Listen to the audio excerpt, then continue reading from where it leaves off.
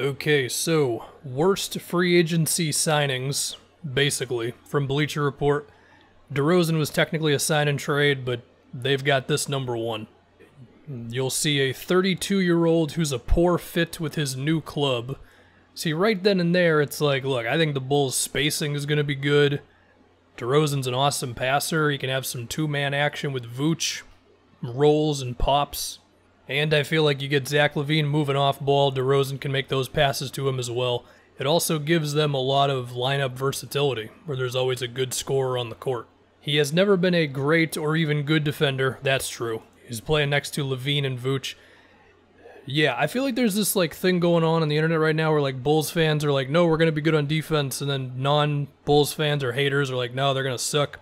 I think they're going to be like not horrible, not great, hopefully not terrible overall. Here's the thing, DeRozan's growth as a playmaker won't be easily utilized in Chicago as LaVine, Vooch, and Lonzo all need significant touches. I think it'll be a bit of a push and pull about like who's the primary ball handler and all that stuff. But I just feel like there's so much passing between, you know, LaVine, who's gotten better, DeRozan, who is statistically at least one of the best passers in the league the past couple of years, and then Vooch and Lonzo. I just feel like it's like that has to work out, you know what I mean? I mean, you're talking about LaVine, who's already shown some abilities to move off ball.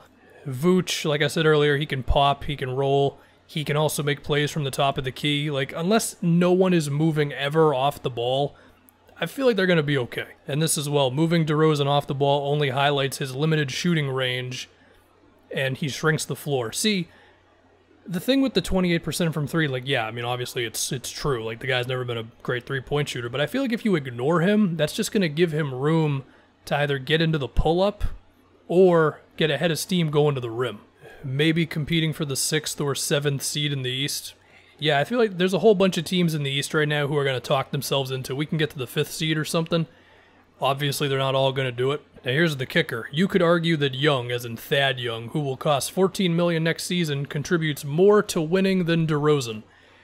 Now, look, I'm a big Thad Young guy, okay? Defense, cutting, offensive rebounding, overall rebounding, really. The passing was awesome last year, but DeRozan just makes their offense so much more dynamic. Yeah, they take a hit defensively, no doubt about it, but I just do not agree. But you know what? I appreciate them going out on a limb like this. All right, now they have Kyle Lowry at number 9. A 35-year-old who has topped 65 games once in the past 5 seasons. Yeah, it's a bit of a fear, no doubt. Just posted his worst box plus minus and fewest win shares. I don't. When you start getting to this level of advanced stats, I just don't care. Like, I care about true shooting percentage, and that's almost about it. But yeah, it's definitely a risk with his age, no doubt about it. Duncan Robinson with the Heat, so Miami just getting roasted all day here. To save you the whole thing, it's basically this. The Heat needed Robinson more than he needed them, and then they just say he's not good enough to get paid this much money, basically.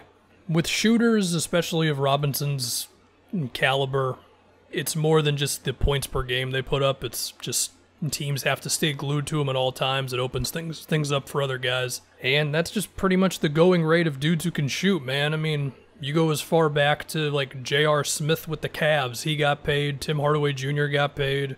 Joe Harris, Davis Bertans. It is what it is. If you can shoot that well, you're going to make money like this. Maybe the NBA just as a whole needs to like lower the value of shooters in free agency, but it's not happening. Devontae Graham on the Pelicans. The Pelicans had themselves a weird offseason. They sacrificed a future first for the right to overpay Graham. They lost Lonzo as well. He's great from 3. He sometimes looks like Dame with the pull-ups and the contested threes. And he's a good passer, but the defense isn't too good, and he's really bad at two-pointers everywhere. At the basket, mid-range, the guy can't make twos at all.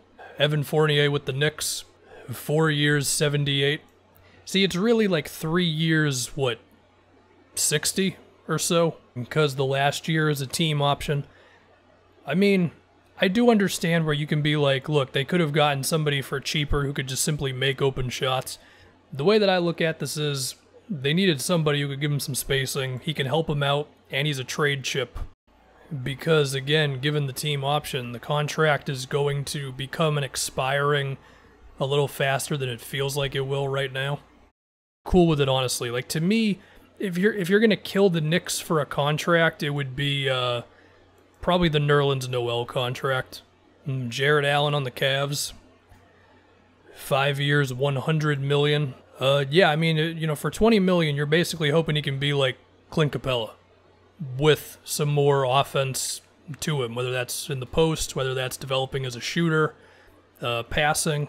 The Evan Mobley fit as well. Can the Cavs find proper spacing with that front court? It's a fair question, certainly. Who else was going to give him this kind of coin? That is a fair question. I don't know if anybody else was going to offer that. Maybe they could have gotten him, like if they really wanted to give him the 5-year deal, maybe they could have gotten him for like 5 years, 75 or 80 or something.